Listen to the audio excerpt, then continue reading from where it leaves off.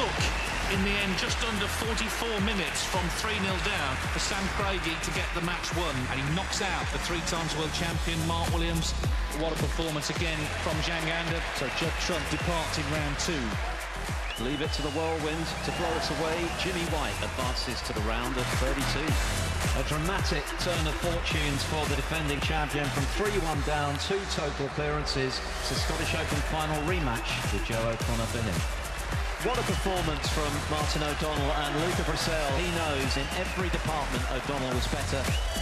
The decider between Matt Self and Mark Selby. Self got that one. 76 minutes. He won 4-3 on the pink.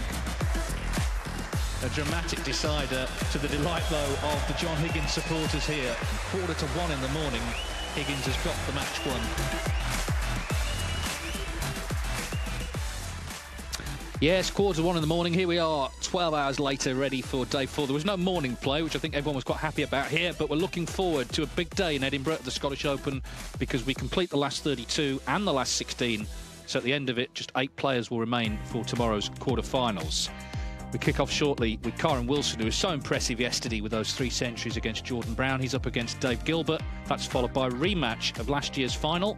Gary Wilson beat Joe O'Connor last year, and then you're going to play again for a place in the last 16. Table 2, Zhang Gander, who knocked out Judd Trump, up against Si Jiawei.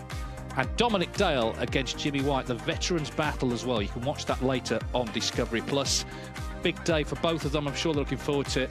And they both spoke to Alan McManus. Dominic, a big day ahead on quite a few fronts, actually, because let's look at the Grand Prix list first. You wouldn't secure a place in it with a win against Jimmy, but it would go a long way to doing just that.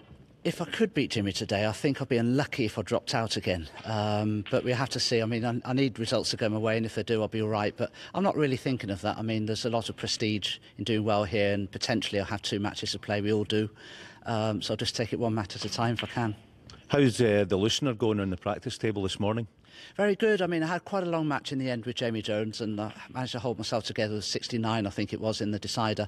When you have a match of that duration, you pretty much just need to tick over the following day on the practice table just to maybe work on something you felt wasn't working in the match previously, or just, as you say, just a loosener just to confirm that you're playing well, really.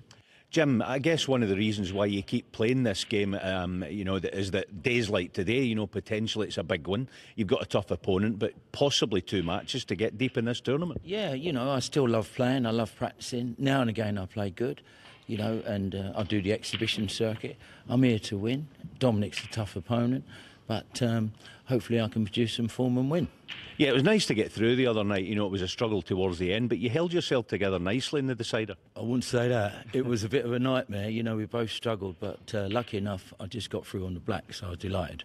Yeah, and, how's the game feeling? I know you had a day off, so hopefully that'll help. Yeah, I had playing well in practice, yourself, you don't play anymore, but you get to a stage in your career where it's hard to stay focused. But I still love playing, I still love competing, and if I play my A game, I win. Always.